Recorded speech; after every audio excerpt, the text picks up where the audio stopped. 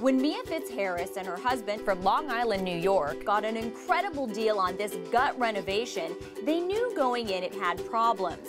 But even still, they were in for an unwelcome surprise. You're probably looking at somewhere in the $200,000 to $225,000 range. Wow. To repair all the damage that we have in this home. It's a much bigger job than we were expecting to do, so I'm a little scared. So what we originally thought was going to be a gut renovation is now going to be a complete tear down, start from scratch. We sat down with Jonathan and Drew Scott, who transform extreme fixer-uppers on their HGTV show Property Brothers, and they're going to fill us in on the essential checklist every home buyer ought to know to avoid buying a lemon. Jonathan, Drew, thanks for being with us. So let's start with why a homeowner or potential homeowner needs to be diligent about the properties that they're looking at.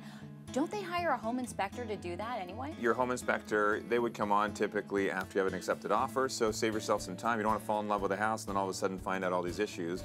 And plus, a home inspector is not going to do things like open up the walls. Walk around yourself. Make sure you're pulling back rugs, moving furniture. Because think about it as a seller. If you see in your living room there's a spot on the wall that looks really bad, naturally you would slide some furniture in front of that. Well, I would not do that. We would never do that. But let's go through the checklist. Let's move that furniture out of the way. What is the first thing people need to look for? Well, mold is a big thing that we always tell people. You know, you can smell it possibly in a basement. You have that musty smell. This is all toxic mold that we're looking at across the ceilings here. We can actually see all the water and the water marks that are on the wall. So this basement is a chronically flooding basement. But a lot of people think mold is just caused by a leak, but it's not just water leaks. If you don't have proper airflow, that can create mold. Next, the Property Brothers advise looking for evidence of pests. These can cause tens of thousands of dollars in damages. We can see that your shed has extensive termite damage to it. And we can see by all the channeling that you have here in the fascia boards. And number 3, look for outdated fixtures and wiring, as these could cause electrical problems or even fire hazards.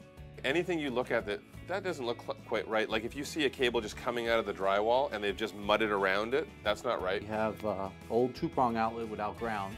What about any cosmetic things that become issues or are very annoying and can be a headache? I find one thing that it just frustrates me, it's a pet peeve of mine, is when you go into a home and you see people just painting over old wallpaper. Could have maybe taken a day to remove, now it's going to take you a couple of days to remove. And then what about any other issues outside? Anything with landscaping, gardening, drainage? Drainage is a big thing, so you want to test all the appliances in the house, like flushing toilets, draining sinks, because if for some reason you're having a slow draining sink, that could mean that the line has collapsed in the yard. You could have a home that has all this beautiful landscaping, and we see it all the time. People do a DIY job, but then they don't have the drainage moving away from the house. The patio itself is actually back-pitched and sloped towards the house itself. Yeah. What this is going to do is this is going to cause water to a pond and run towards the foundation itself. The biggest thing we want people to know is that they have to realize what tasks are within their capability and what's outside of their capability.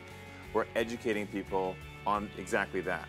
Drew, Jonathan, thank you so much. They're the Property Brothers, and we want to hear from you. Connect with us on Twitter at Yahoo Finance using the hashtag DestinationHome.